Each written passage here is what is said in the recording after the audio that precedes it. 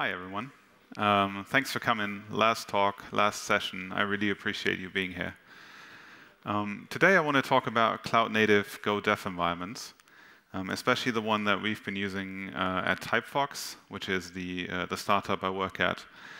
And Typefox may be known for creating Eclipse Theia. Eclipse Theia is a next-generation IDE platform. Has nothing to do with the Eclipse IDE from days gone by.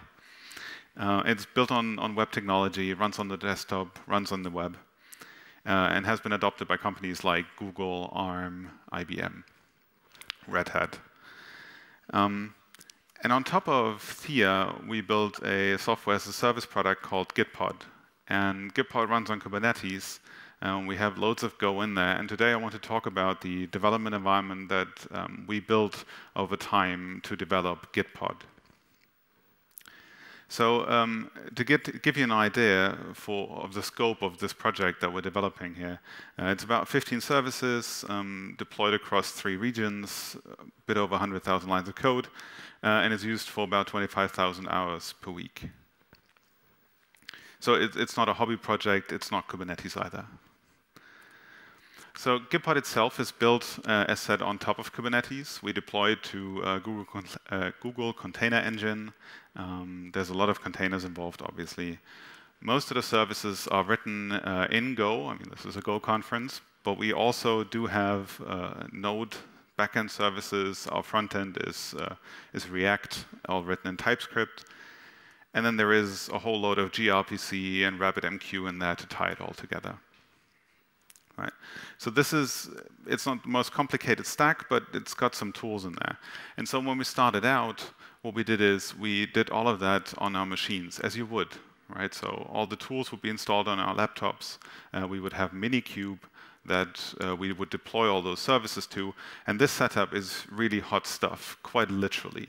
I mean, our laptops became so hot, you could warm coffee on that. My 16-gig machine would do nothing but run this setup. Right. So this very quickly became unscalable. This doesn't really work, especially not if you want to work somewhere where you might not have access to power. For example, your battery is going to be dead within an hour or so. So what we ended up doing is we created automated preview environments. And this has several benefits. For one, it would move our development environments closer to our production environments. In order to make this stuff run on Minikube, we'd have to make quite a few modifications for it to work. Whereas here, what we would do is whenever someone would push a change to the repository, or if you wanted to start with something new, you would create a branch, which is also a push. That, in turn, would deploy a new preview environment, which you could then work with. So let me show you that really quick. So this is my IDE. And if I don't type wrong, in here I have all my pods deployed, and this runs on GKE, right? This doesn't run on my local machine, and all of this happened.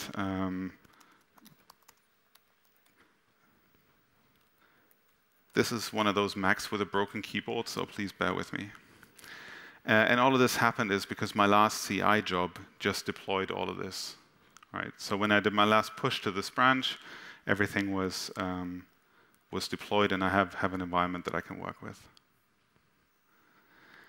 Now, you might ask, how do I debug in this? Right? I mean, everything is removed now. How do I actually work with this? It's nice, I can try my stuff, but I still need to debug. So on one hand, we have our preview environment, our Kubernetes world, and on the other hand, we have our local machine. So what we do is we start the service we want to debug. In our example, something that we call the workspace manager, a Go component that talks to Kubernetes, maybe together with Delve so that we can debug this. And then there is a CNCF project called Telepresence. Who of you has heard of Telepresence before? That's it. Decent amount. So what Telepresence does is it proxies a Kubernetes deployment to my machine and vice versa. So basically, to their process that I start with Telepresence, it feels as if it were running in a container. It gets the same environment variables. It gets similar file system, and all the network traffic is proxied in both directions. So let me show that briefly. So if I go into this component and say I want to put a breakpoint here and debug this, right? And the O is broken. This is really annoying. Right, so this is running at the moment in my cluster. And so if I start Telepresence here, what happens is that Telepresence is terminating the original deployment and is starting a new one. And this new one is basically a proxy in which my process is being started. And in here, this process is basically Delph with Workspace Manager. Right. So this is all running now, so I can attach a debugger to it. And once the debugger connects, I can step through this.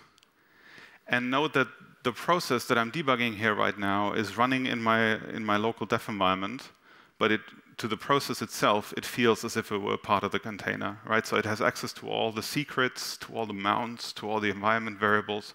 I don't have to replicate that locally. And this is not exactly as if it were containerized, but it's close enough. It really works for 90% of the cases.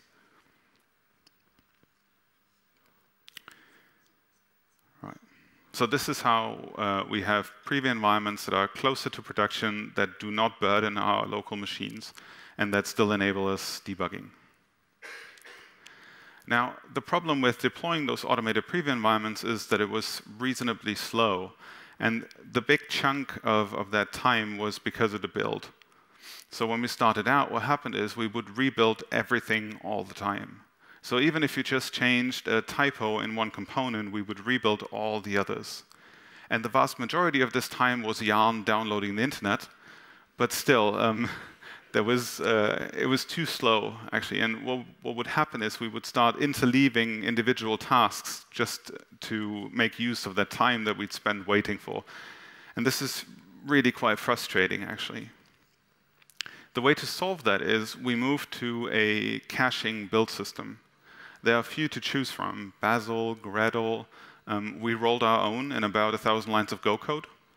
And with this, we brought the build time down to, on average, 2 minutes.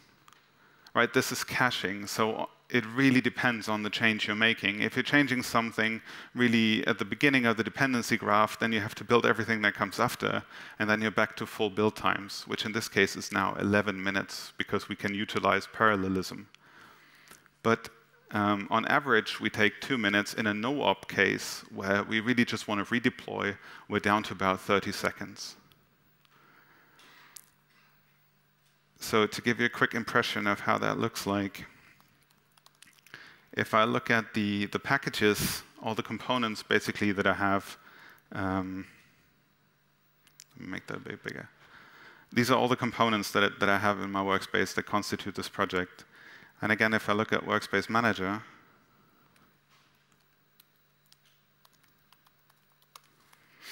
and look at that one, then I can see that it knows all the source code that constitutes this component. And actually, the version of this component is built through content hashes over the source code and its dependencies. And this way, if anything in the code or in its downstream dependencies change, the project will get a new version and will be rebuilt. And we just use GCP buckets as cache, and that works really well. The other problem was that as CI system, we use Jenkins, and nothing wrong with Jenkins. It's just that sometimes the Kubernetes executor took an awful long time to get things started, up to 4 minutes, really. And there were two problems with that. For one, the Kubernetes executor itself was really slow because it had artificial delays, which were removed in a recent version. But also, after the container is started in which the agent will execute, it still needs to reconnect back to Jenkins in order to start. And before, 4 minutes didn't really matter so much because our builds were so slow, you wouldn't even notice. But now that builds take 30 seconds to 2 minutes, this really becomes a problem. What we did to solve that is we switched to a Kubernetes native CI system, which in turn brought startup time down to about 5 seconds. So to quickly show that, this is the CI system. That's the last build that I ran. So if I restart that, here we are. My job is running. It's already cloning stuff. Right? And what happened in the background is that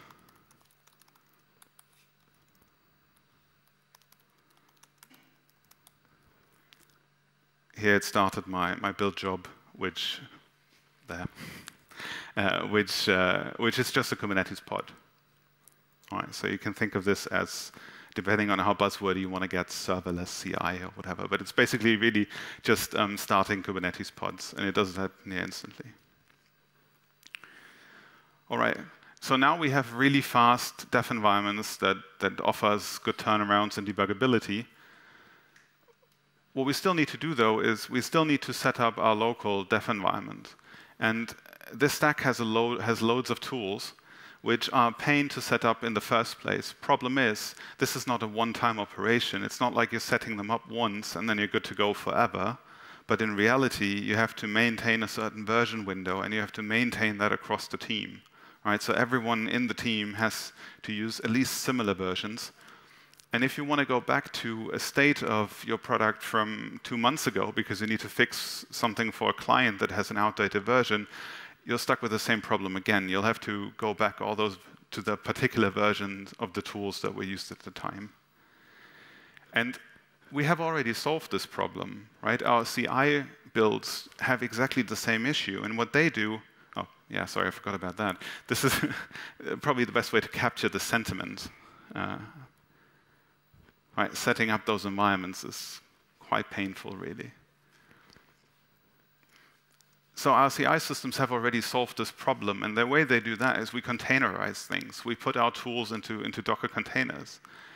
Yesterday, there was a talk on this, in this room about Go Fuzz, and the presenter, when doing a demo, just spun up a Docker container and did their stuff in there. And so, this is quite a usual concept, except that until now, we weren't able to use that for the IDE proper, because you're removing yourself from your local environment where your IDE runs in, unless you do have an IDE that runs in the cloud too, right? Unless you have an IDE that runs as a container as well, which is, shameless plug, what Gitpod does. So the IDE that I've been using here, as you might have noticed, is running in my browser. And the user land that I have in here, so for example, the fact that I have Proto-C available, I have because this is in my Docker file that defines Proto-C, or defines how this is to be installed. And so everyone in the team who works on this repository gets the same tools without having to set them up.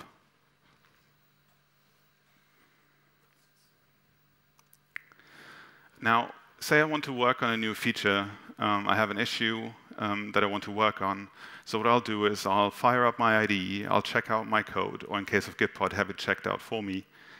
And then I still need to build everything, right? I still need to run go get, download dependencies. We have Athens in the loop, so we use a Go proxy, which not only makes things more stable, but also faster. I still have to wait for it, though. And Node is even worse. If I want to download all the Node dependencies, this takes a good time. So in our case, this took about 15 minutes. And you have to do that for each checkout, for each issue, for everything you want to start working on. And just as a back of the envelope calculation, if you do that 4 times a day, which is not unlikely, and you have 10 people in your team, you have 1 person in your team just sitting there watching paint dry. Right? All they do is watch code compile. And here's something that we can do. Now that we have an IDE that runs in the cloud, that is always on, so to speak, we could reuse what we already do with CI, where if someone pushes a change to our repository, we start building our code, testing our code, deploying our code. We could do the same thing for an IDE. And this is exactly what we're doing. So if someone pushes a change to the repository, our IDE already starts downloading everything, pre-building everything. And when you open the IDE, everything's ready for you. Right? This is what I'm always quite happy when I see that little banana telling me that, all right, I don't have to get a coffee now. So to sum everything up, what we've done here is, for one, we've moved our development environment from our local machines into a Kubernetes cluster, our preview environments. We can debug in there using Helm, using Telepresence, sorry. We deploy using Helm, much like we would for production or our staging environments. And then we use an open source IDE, Theia, or its hosted version, one of its hosted versions, Gitpod, to work with it. And one thing that's really key here is that all those definitions that make up our deployment, that make up our development environment, everything is as code. Right? We've basically replaced a long README that details how you have to install your tools with something machine readable and something machine executable. So rather than making the new guy in your team go through that outdated README, they now click a button on GitHub. Sorry. So there's a browser extension. If you click that, it starts an IDE for you based on that context, right? And this is all someone has to do. I already have one. So everything lives as code and evolves together with our development environment, with our code, sorry. So if I decide that we got to go to 1.14 because I want those fast defers, it's one change and then everyone else gets it. All right, that's it. Short and sweet. Thank you very much. If there are any questions.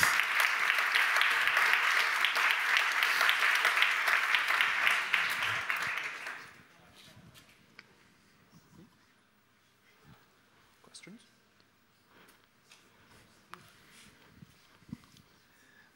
You showed the browser extension to have the Gitpod button, but I didn't really understand how it connects to your environment.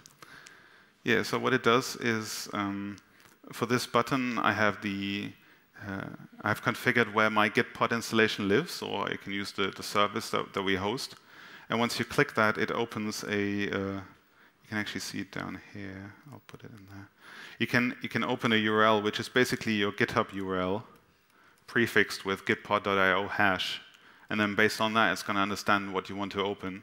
And in the repository, we have a .gitpod YAML, which describes, among other things, all the tasks I want to start and things I want to execute. But most importantly here, it describes a Docker file, and this is my userland that it starts then. All right, so the connection between that button and my IDE is really this URL from which we pass the context. Thanks.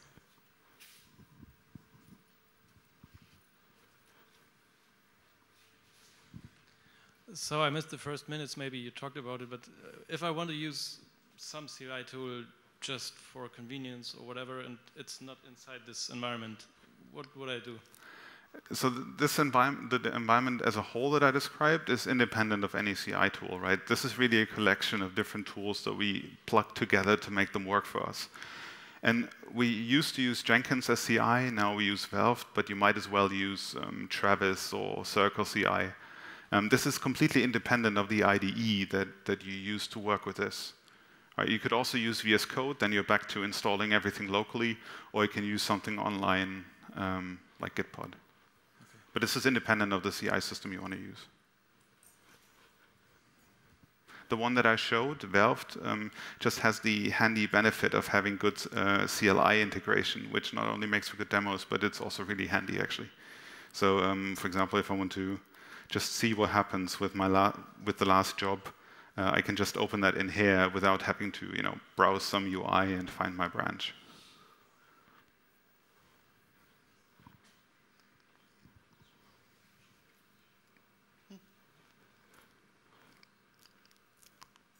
All right, someone else did a countdown last time. I found that good. So 5, 4, 3, 2, 1.